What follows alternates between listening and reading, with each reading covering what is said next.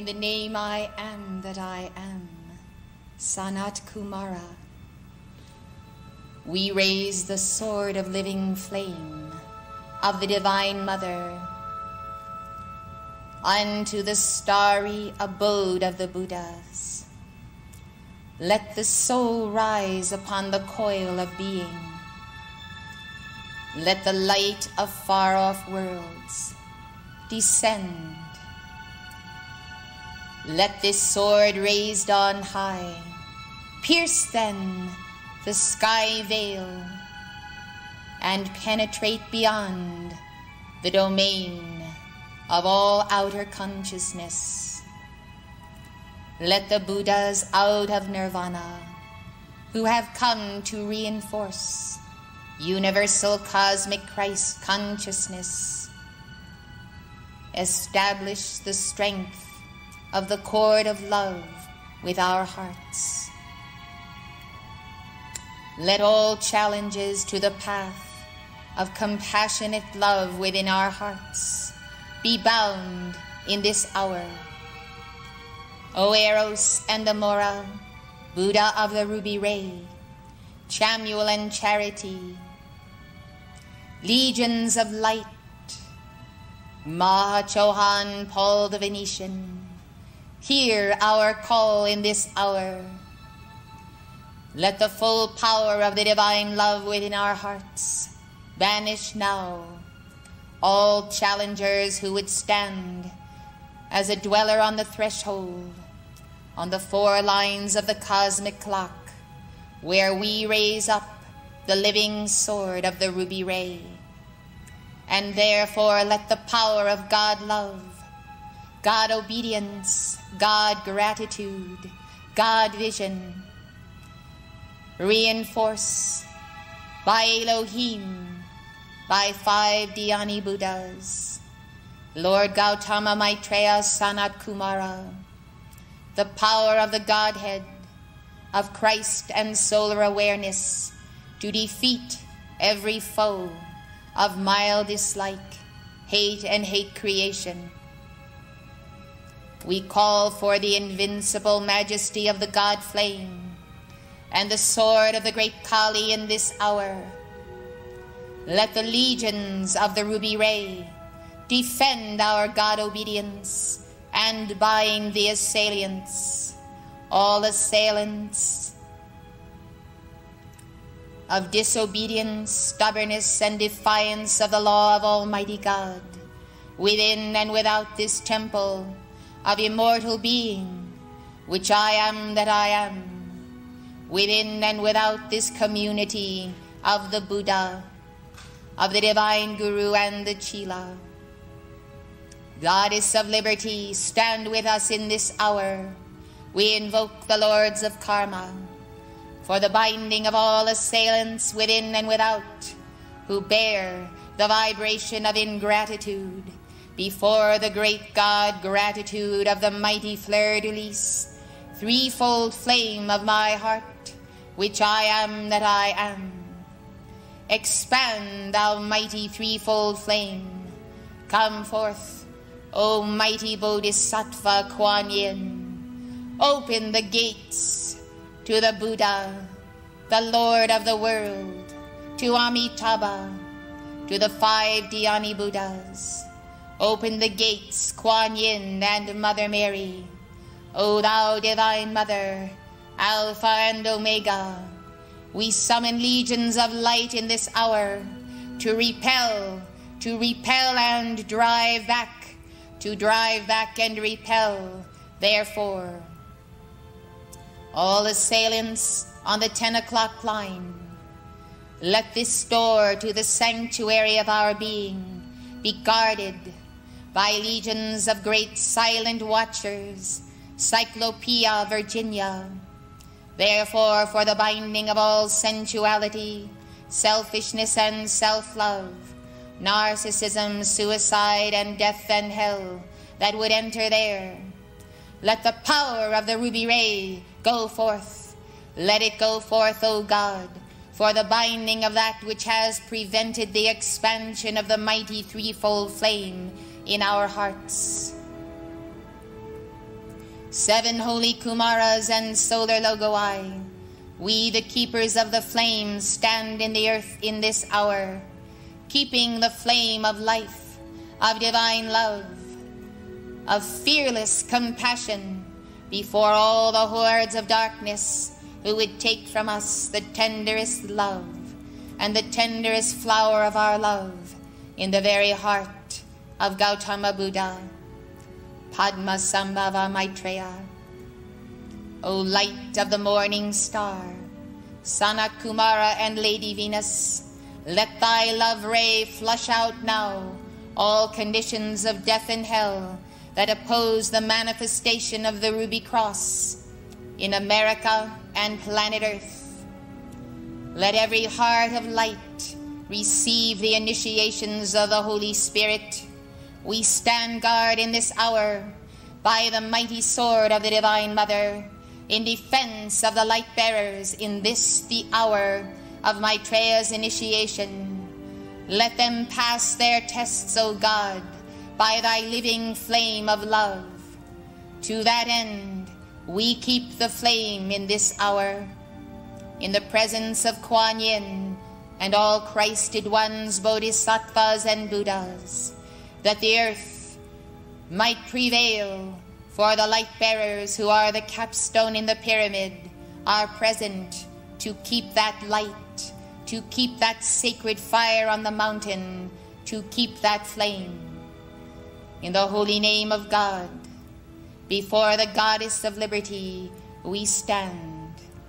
So help us, our God. So help us in the name of the Father, and of the Son, and of the Holy Spirit. In the name of the Divine Mother. Amen.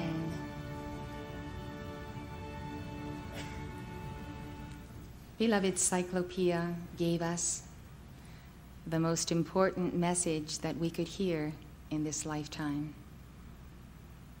In fact, in all lifetimes. He told us that we could not go beyond our present level except by the doorway of divine love. The divine love in this hour is the absolute prerequisite to moving forward on the path of the Bodhisattva and to entering in to the path of physical and spiritual survival.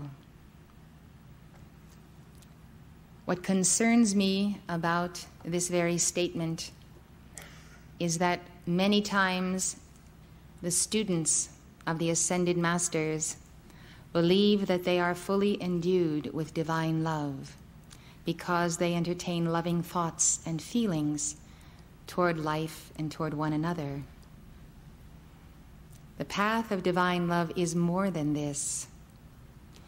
It is the path whereby we do indeed challenge those very conditions on the 4 lines of the clock which represent the path of the ruby ray.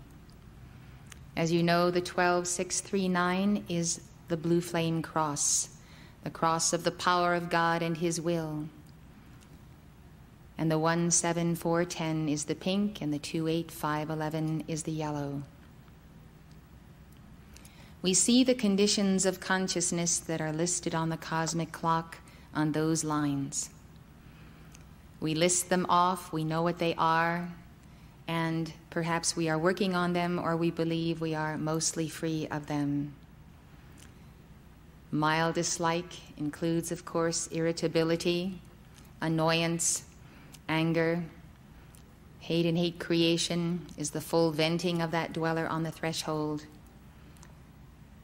Being out of harmony with Almighty God and all of His emissaries, being out of step with Saint Germain and the hierarchs of Aquarius who are on that line.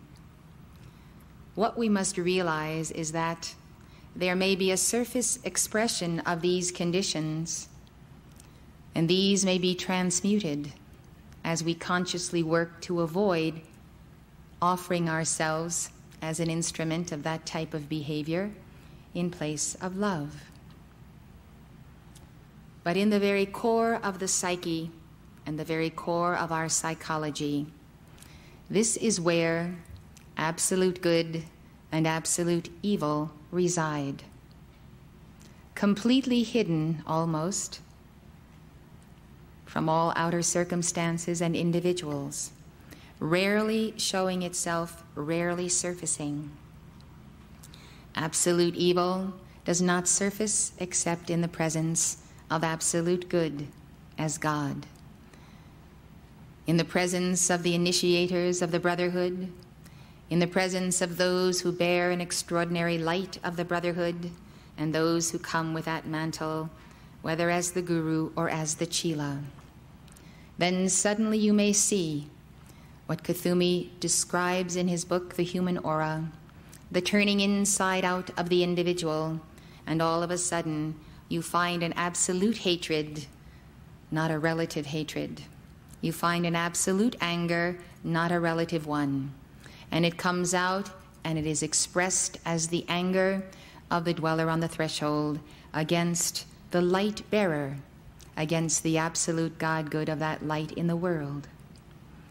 The warring in our members, therefore, represents our own Armageddon that goes on deep within at subconscious levels.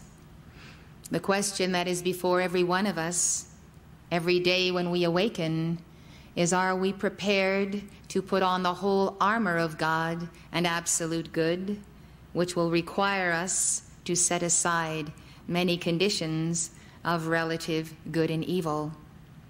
Are we prepared to stand in that light and therefore to deal with the challenger of that light, as that challenge may come through any life stream on the planet or the conglomerate of death and hell of the astral plane?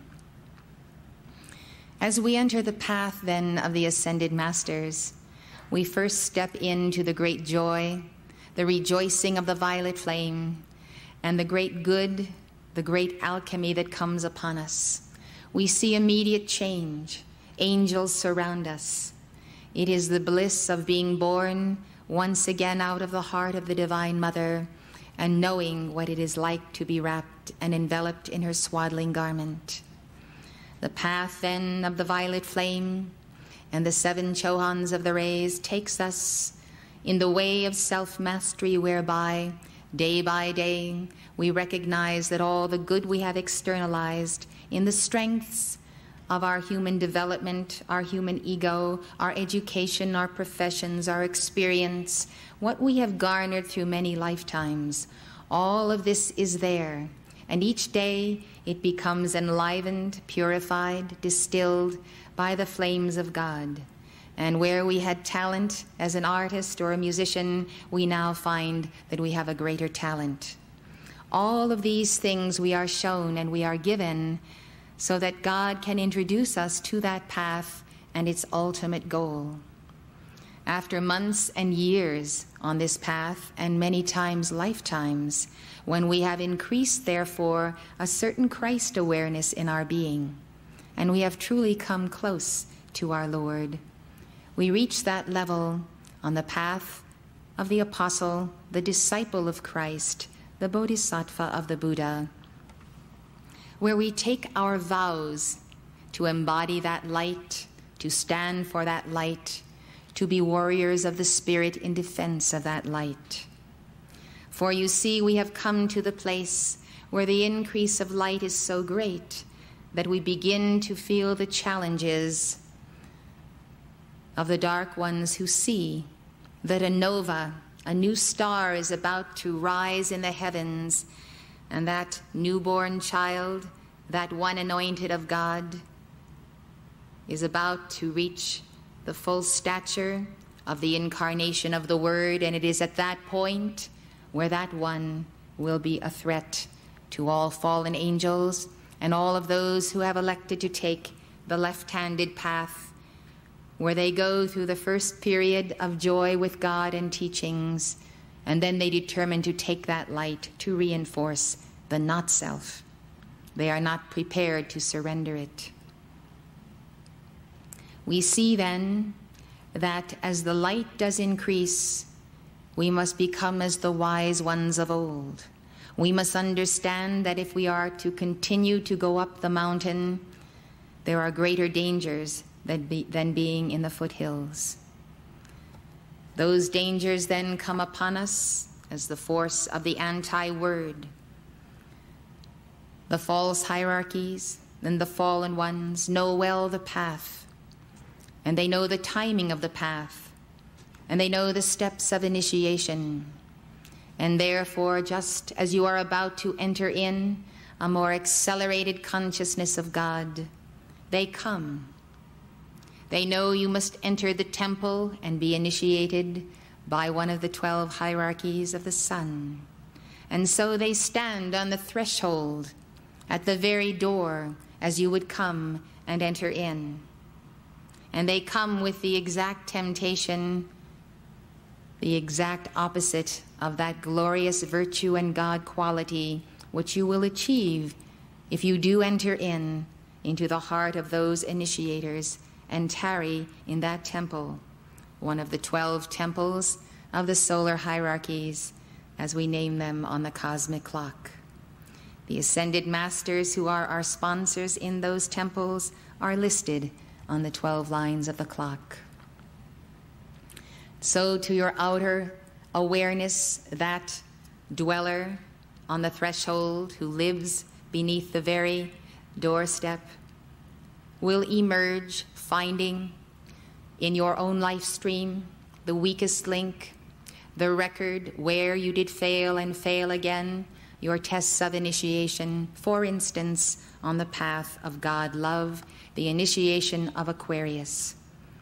There are many convergences in this hour to the path of love and its initiation, not the least of which, of course, is the 2,000-year dispensation of Aquarius and the reign of Saint Germain and Portia. That line of the clock happens to be the line of the seat of the soul chakra, and therefore it is the soul being initiated in this 2,000-year period. The door then is wide open for the soul, the great pearl that is cast into the sea, into the astral sea, to find herself, to remember that she must answer the call from on high, for the soul to hear that call and then to give the call in response. It is a very precious moment when the soul first hears that call and does respond to the Father, Mother, God, and does recognize that she has been sent forth on a mission, on an odyssey, on a path of initiation, to descend to the most dense and dark levels of existence, to prove her love, that her love will always be greater, no matter whom or what she meets, no matter what is offered to her that seems to be greater. She will always remember her first love, the Father, Mother, God, the I Am Presence, and the presence of the twin flame in heaven. So in this age of Aquarius, we once again know that the path of the soul's return is opened to us. It is also the era and the century of the coming of the Holy Spirit, who comes to initiate us by the path of love. Thanks to Mother Mary, who gave us the teachings on the cosmic clock, we know this path of love cannot be won, cannot be fulfilled, if we do not meet the requirements on the 1-7 and the 4-10 axes. These God qualities are key. Do we have them in the absolute sense of the word? Absolute God love, absolute God obedience, absolute God gratitude, absolute God vision. The 4-10 axis involves the third eye. The soul cannot make it on this path without the vision in the third eye. We do not have vision in the third eye if the light of the chakras is descended below the heart into the lower chakras and being misqualified. Therefore, the emphasis on the conserving of the sacred fire and the raising up of that fire by the bija mantras, by the violet flame, by self-discipline, by a path that is total, whereby we are increasing our perception of what is self-mastery in the physical octave. What does it really mean to be in control of one's physical body, one's physical brain and mind, one's emotions and desires, one's memory, and all of these as the integrated personality in God. The personality of the good, then, we seek to embody. Our goal is to be the fullness of that word incarnate, to let that God be manifest in us, who is manifest in Jesus Christ, in every ascended master. We come then as we stand on that threshold, the very first of the 4 lines of the ruby cross, God love.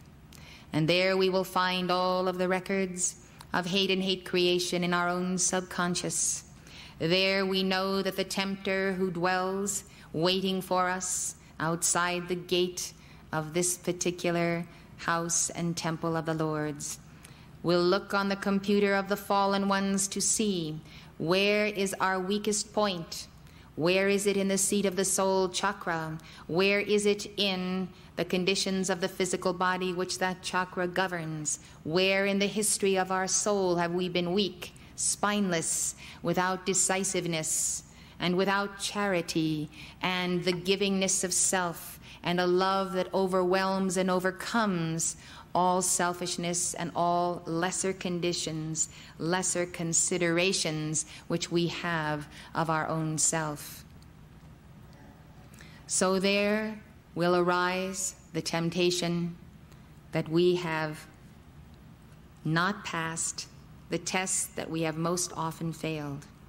And whether or not we even get into the temple to be received by Saint Germain and Portia, whether or not we are received by the hierarchies of Aquarius, will be determined by how we make it.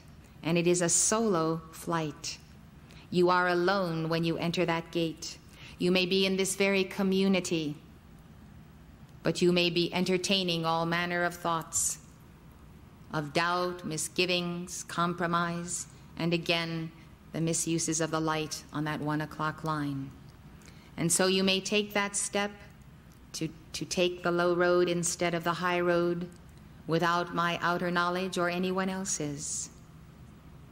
It may never be known, or one day you may realize it and realize the failed test right to me in the form of a report or a confession, and allow me to intercede, to give you enlightenment, to decipher and to separate the real from the unreal, and once again to appeal to the hierarchs of Aquarius to pass that initiation. Now, the consideration we have in this hour is that we see that many students of long standing on the path are coming to that very point of the why, which Maitreya described in his New Year's dictations about 3 years ago. And those initiations have to do with the choosing to embody the light of absolute good or the darkness of absolute evil. And so we find that there may be in some, and that there is in some, decisions being made or vibrations being held that are not of the light, but that are of the darkness. But even when they are of the darkness, they are hotly defended with a sense of great self-injustice or injustice toward others. And yet you will look upon such individuals and they have no light emitting from them, no light coming forth from their chakras or from their eyes, and yet they may have been on a path of this teaching or some other teaching that has been sponsored over the centuries by the Brotherhood for many, many years.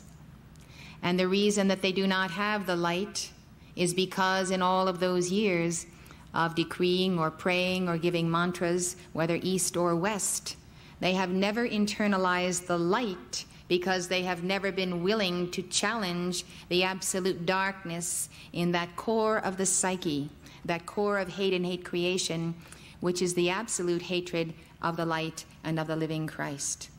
And therefore theirs has been a path of overlaying the mantras, overlaying the steps of the teachings as a surface.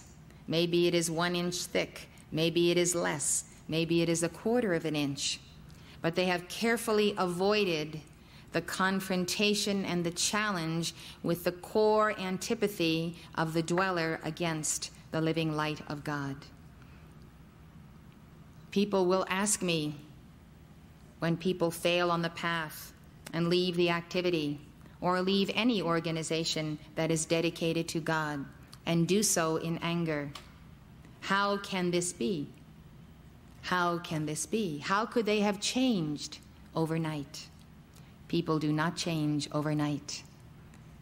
You simply have not seen that this is how they have always been. And they have simply dressed themselves in the rituals and the path and the teachings, but they have not internalized it because they have never been willing to go through the process where one casts oneself upon the rock of Christ and is broken, where one can confess and look at and see that there is this core of hatred of the Father, the Mother, the Son, or the Holy Spirit. One can look at it in all of its terribleness, in all of its ugliness, separate out from it and say, this is not my true self, I will have nothing to do with it, and then give the calls for the binding of that not self, which you know as the dweller on the threshold. In the course of giving teachings on this subject in the past several months, and intensifying these since the dictation of our beloved El Morya, I have recognized, just as I have recognized last evening and given to you conditions we were working on, that certain individuals throughout this movement do not desire to separate out from that dweller on the threshold. They have already chosen the path of embodying it. And I can make calls for these individuals as long as I would be willing to spend my breath. And because it is an interference with their free will, the Brotherhood will not respect that call. And Morya will interrupt me and tell me that it is the work of the individual that I may not do this without their full cooperation. Some of you may have heard the remark that El Morya made, which was, there are those who are succeeding in the binding of this dweller. There are those whose dwellers remain unbound. There are those whose dwellers are at their very throat, at the very jugular to destroy them. There are others who take their dwellers to bed with them and pull their sheets over their head to conceal that dweller. In other words, they are in a very sympathetic vibration to it, and they have made their bed with that dweller, and they wish to hide that dweller even as they would hide from the face of God. These choices must be made, and they must be confronted. And that is why we are here. That is why we take up the study of the path of the Bodhisattva, and that is why we appeal to the heart of Kuan Yin and Mother Mary to enter into the heart of the Buddhas. It is a very serious path, and we come to the nexus of the Y and the nexus of the figure 8. And this is where we find that many are called, but few are chosen to enter in. Many answer the call, but they bring the bag and baggage of that dweller. And they refuse to see how, like a cancer, the dweller on the threshold grows with the mind and in the mind, grows in and through the desire body, the memory body, and finally the physical body. That it is not simply separating out from a separate identity which is already separate, but it becomes so integrated in the very traits that some people carry, dishonesty with oneself, and all of the various lesser and greater vices that humans are heir to. And therefore it cannot just be decreed away. We have to work very hard to go after, for instance, an element of dishonesty within oneself or dishonesty toward others, or the element of anxiety, or the element of pride.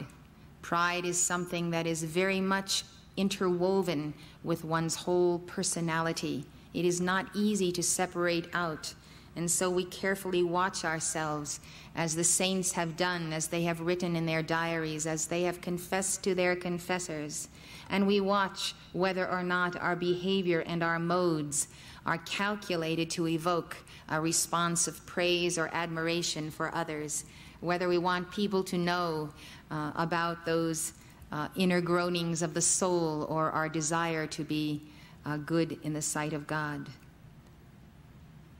Then there is, of course, ambition itself, where the ambition to success and money is greater than the desire to be the servant of God. There is the condition where people consider themselves to be patrons of God or patronesses, and therefore they are going to sponsor God with some great endeavor that they are about to engage upon. And therefore they will do God favors by sponsoring him, not in the sense of being sponsored by God, but in the sense of doing such good for him that they will therefore receive his praise, and therefore God will be beholden to them for the success that the path of God may have had on the planet. The motive behind the action needs to be examined, and often because the self does not have objectivity, we do not recognize when our motives are pure and when they are not.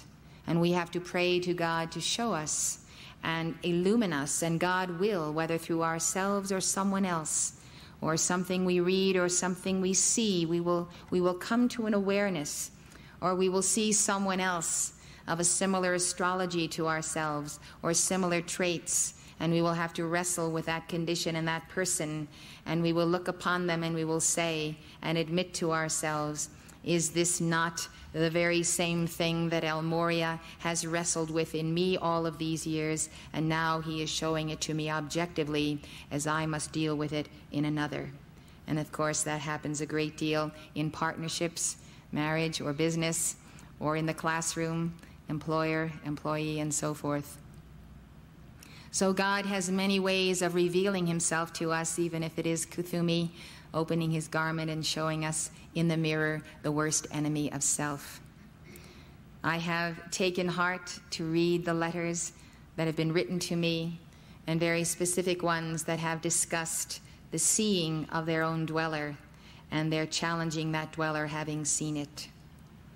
I would like to say then that most often when I am to deliver a lecture on any subject, as in this one today, I could feel myself embroiled and embattled and surrounded by every challenger to these 4 lines of the clock, the 1, 4, 7, 10, those lines in your electronic belt, those lines in the community. And I could feel those forces pressing in, and I could feel the vibrations of death and hell, of the misqualifications of those lines of the clock. And as I was preparing to come, I could sense and know what a tremendous burden is upon this planet and upon any light bearer who would try to get beyond a certain level of path and faith. One can be quite contented being a devout Catholic, a devoted follower of Krishna, or of any of the teachers that are around in the world today. There is a certain area of comfortability. One can live in an ashram, one can be a vegetarian, one can practice yoga daily, one can have a life of quietude and peace, and everyone can have a sense of reverence and holiness, because there is not an acceleration to that place where all that they have garnered must now be engaged in the very battle for the life of the soul against the enemy that is within. And when we beat the enemy that is within, we can take on the enemy that is without, both in the communities, in the nations, and the planet, and on the scale of solar systems and galaxies, where evil is rampant throughout the physical universes. To take on the challenge of aliens in their spacecraft, you must have met the challenge of the enemy within. I wish to make very clear then that it is important to know and to recognize the vibration of hate and hate creation, of the manifestation of God in any form, whether it is a figure of authority, whether it is a child, whether it is man, woman. People have problems with certain garments of God. Therefore, we come in all those different relationships. Some people get along fine with men, but they hate women because they hated their mother.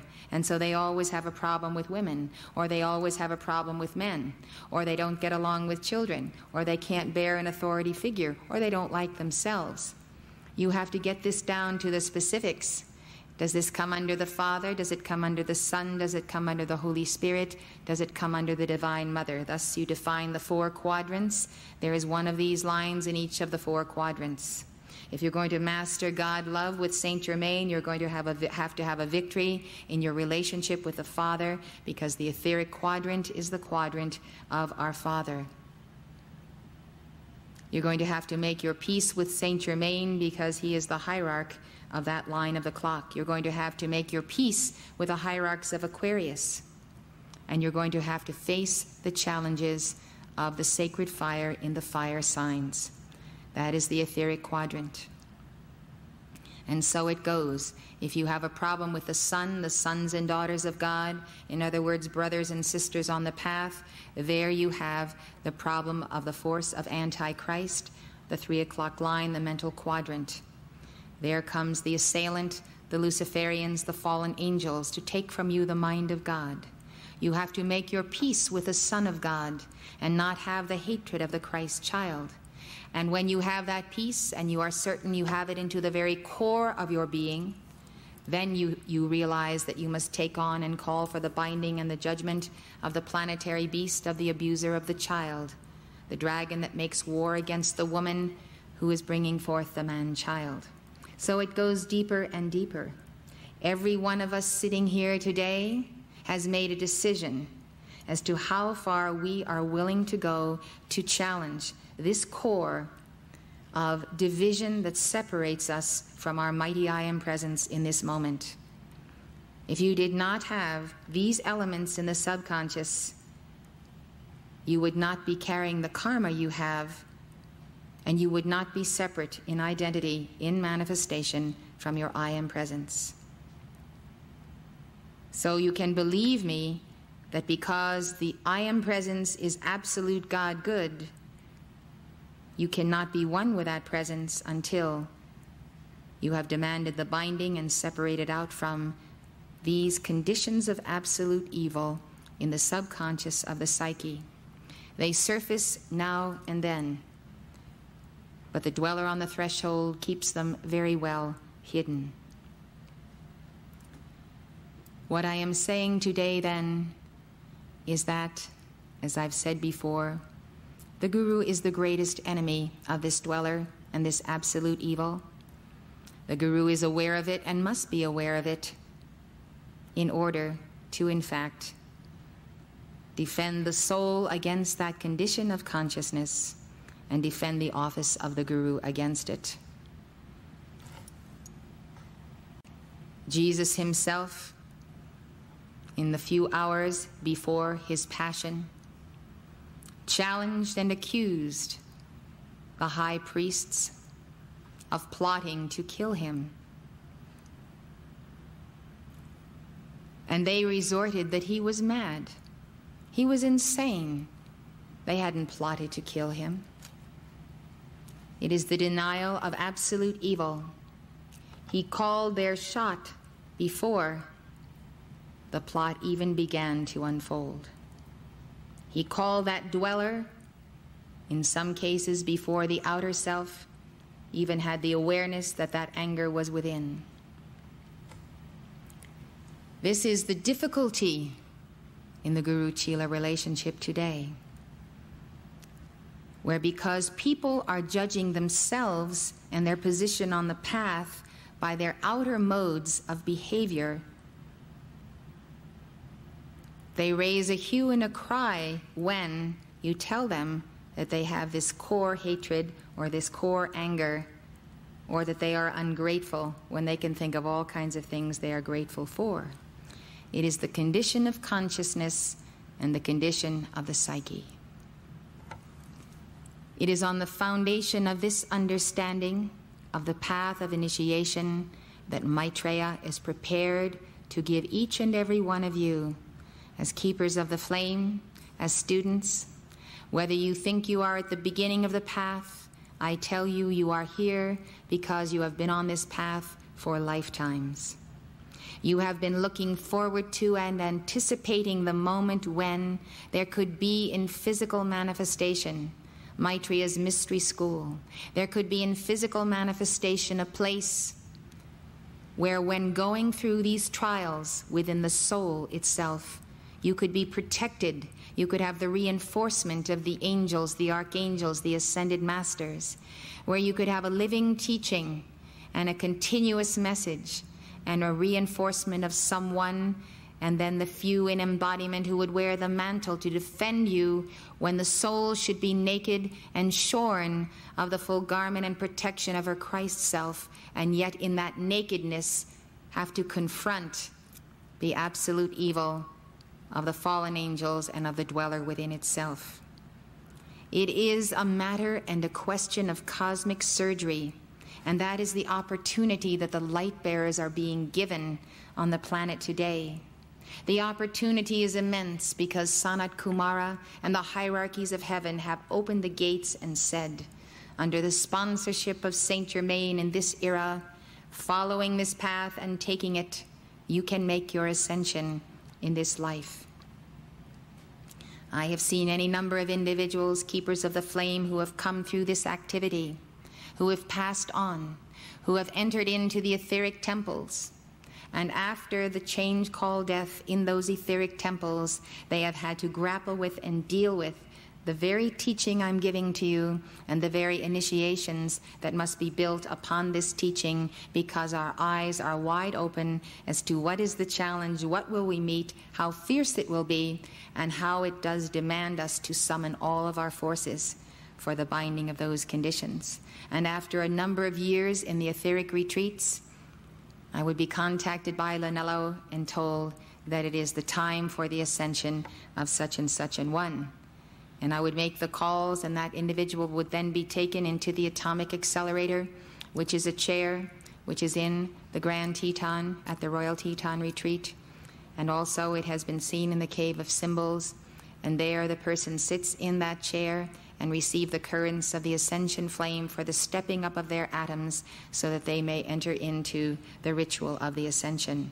It is a great gift and dispensation for our time that there should exist in the etheric octave that ascension chair where individuals may still be assisted who have not garnered sufficient sacred fire in their temples to be ready to enter into that flame. There are people here today who can make their ascension in the exact moment of their passing from the screen of life, as we witnessed our beloved Mark do. And there are others who, because of the neglect of this that I am teaching you today, may spend any number of years in the etheric octave until you have separated yourselves out from the conditions of the dweller on the threshold. The knowledge that we may do this after the change called death should not allow us to indulge in procrastination. We have a very vested reason in accomplishing this as swiftly as possible. The one right before our very noses is the reason of our own beloved El Moria, who has been benched for the want of Chela-ship of those he has sponsored for so long, as well as for the condition of the world in this hour. But even more important than the saving of our own guru is the saving of our Chela-ship, so that we may defend not only El Moria, but the planet and the light bearers who will undergo these initiations as we undergo them, but will have no teaching, no system of mantra or prayer, no particular moorings to help them to pass their tests. And this is of greatest concern to Alpha and Omega, to Lord Gautama, which is why all our emphasis is intended to be on the cutting free and the protection of the light bearers of the world. They enter the most serious of all the three plumes. Not the power and not the wisdom, but the divine love is the greatest challenge, because it is the greatest of these three, charity. Charity is the one that is the key. If we then pass our initiations and get the victory over the beast, we will discover that we can hold up and account for 1, 3, 5, 10 light bearers, perhaps one of them our twin flame somewhere on the planet, who will go through this. And when you have those burdens and heaviness some days on your path, and you know not why, it is often because you are holding the balance for another light bearer who must pass through initiations without the benefit of the call that you know. When I have those very heavy days, I am very careful to make the call for the binding of the forces assailing the light bearers before I make the call of the reverse the tide or any other call to have this burden removed from me, because I know that someone must bear it, and if I do not, then what will occur in the life of another who cannot so easily bear it and doesn't have the mantle and the sponsorship. That doesn't mean to say that you should have the path of martyrdom and feel that you always should be carrying a weight, but it does mean that you should have the fire in your temple so that you can call to the Elohim of God and get that energy transmuted and bound and removed from the planet so that it will not burden another. That is the path we have chosen to walk. I would ask you then, with all of my heart, to make the call to Cyclopeia and the all-seeing eye of God, that you will have the willingness and the courage to see and know what is unreal, and finally the courage to enter the path of sacrificing that unreality, of entering to a path of surrender, selflessness, and service. This is the path of the Ruby Ray Cross. I ask you not to deceive yourselves, not to hide from yourselves, not to ignore and tend to cover over or brush under the rug those things that need attention in your life. Things such as pacifism, untidiness, sloppiness, inattention to detail, and a host of other things you can name. This surface pacifism and surface not being engaged in a path of Chelaship in one's Christhood are very clear signs of a core anger against God, an anger that is so great that says, I will not work your works upon earth. I will just kind of be a bump on a log and move when somebody gives me a poke. It's a kind of an attitude where people are unwilling, but they don't really do too much that's too wrong. They manage to be a tool for all kinds of ignorant animal magnetism. And you know very well, when you're standing where I stand, that density and that clumsiness and that just non-efficiency of individuals is belying a malice and a hatred of God, the Father, Son, Holy Spirit, and Divine Mother, the hatred for the personage of God in the ancient gurus unto the present, that says, you have done this to me, I am angry with you, God, I will never forgive you, God, and therefore I will not be engaged in your service on earth, but I'll just hang around and be a nuisance in between all the rest of the people who are so engaged. The love of the work of God and the love of the Word of God shows in increasing intensity the increasing personality of good that you have embodied. So you will not see the anger itself necessarily, but you will see that you can become a block, a stumbling block to the entire plan of the Great White Brotherhood on the planet, or you may become a very poor example by being unfaithful to your wife, unfaithful to your husband, unfaithful to your children, unfaithful to your employer. And you may say, well, I made a mistake, and whoever it is may forgive you, but you must ask, why did I make that mistake? It's because of the core anger against God. Getting even with God, that is what the dweller on the threshold is about. These statements I'm making to you are for the quickening of your soul, that you might become the wise ones, the illumined ones, and become so quickly.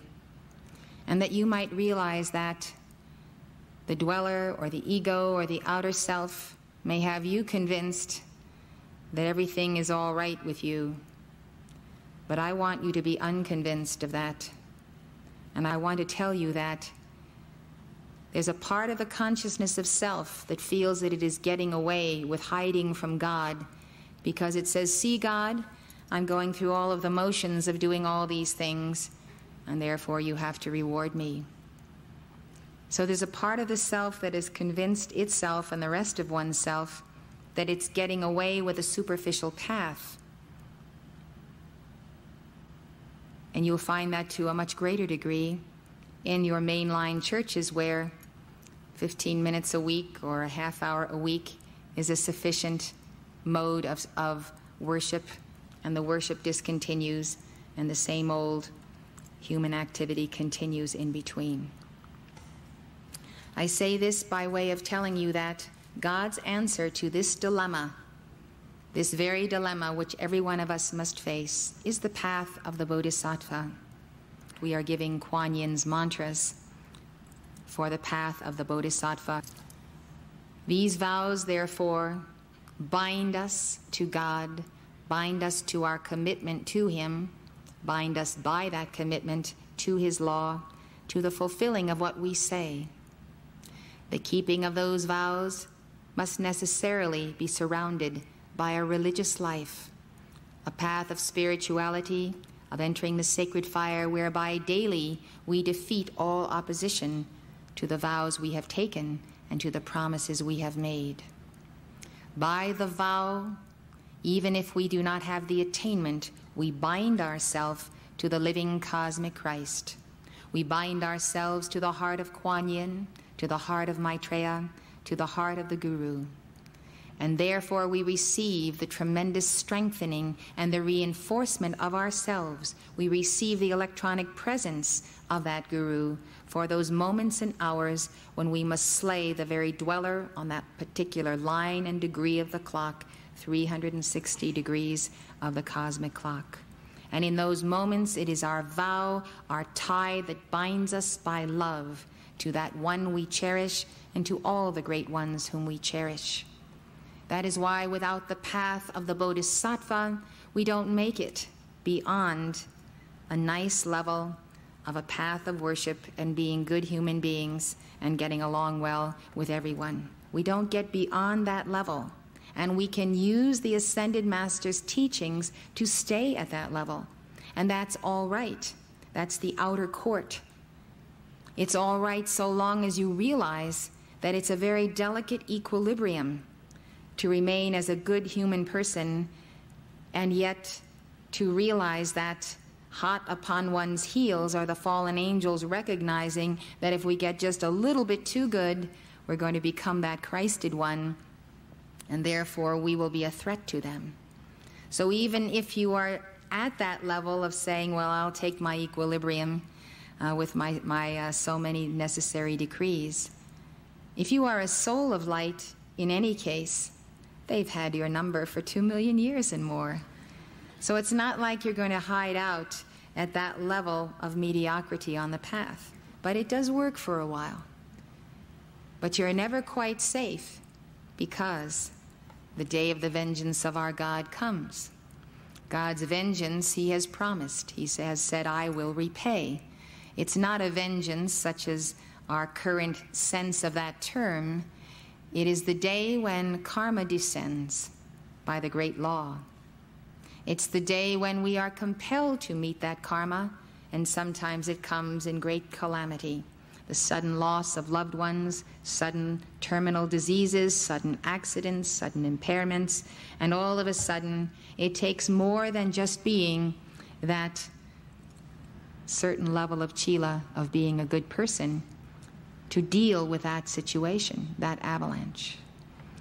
So wise keepers of the flame bank the fires in their hearts and in their chakras against the day when they must confront their human creation and their dweller. Knowing then that whether you see it or not, or recognize it, or are preparing for it, that this day is coming upon you personally because it's coming upon the whole planet, and because we have had the teachings long enough to know and to know better, we have taken up the teachings of Gautama Buddha and Lord Maitreya, on the path of the Bodhisattva, the path of fearless compassion, and the understanding that the beginning of that path, as taught by Gautama Buddha, is the way of confession, of desiring to disassociate oneself from the former self by acknowledging these deeds, putting them into the fire, and calling to the intercessor that we see, which in this case happens to be myself, to appeal to God for the consuming of those conditions and those records, and to appeal for mercy, for forgiveness, and to assign a penance in a disciplined environment. The 33 manifestations of Avalokitesvara as Kuan Yin do represent the 33 steps of initiation that you will pass through before you have your complete victory over the not-self. And these 33 steps are literally marked on the spinal altar from the base of the spine chakra to the crown. When we use these 33 mantras, then, we are calling for that particular quality and manifestation of Kuan Yin to be with us, to reinforce us. The recitation of the mantra makes all of our cells and atoms and chakras to be endued with her electronic presence in that mode. We never know what the day and the hour of the coming of the initiator will be, and therefore for the coming of the dweller on the threshold who opposes that initiation. If we put on the electronic presence of Kuan Yin by using her mantras constantly, as so many of the Eastern devotees do in their temples, they are continually reciting their mantras. They are under their breath. They are very devout and dedicated to them, these bhikkhus, these monks, these religious, for they know what they are about. They know they are putting on the great Dharmakaya, the great I Am Presence body of the Guru for the day and the hour when the absolute evil of the untransmuted self does come upon them. Kuan Yin's path, which is also the path of Mother Mary. Mother Mary is an Archeai, Bodhisattva. Beloved Kuan Yin is the Bodhisattva that has come to the path of the Eastern tradition. They together stand as the pillars of the Divine Mother upon our altar and in the temple of your being. You have recourse to them as they represent the Alpha and the Omega in the mother body. Through their hearts we enter the path of discipleship unto Jesus Christ, of bodhisattvahood unto the true Buddha and the living one.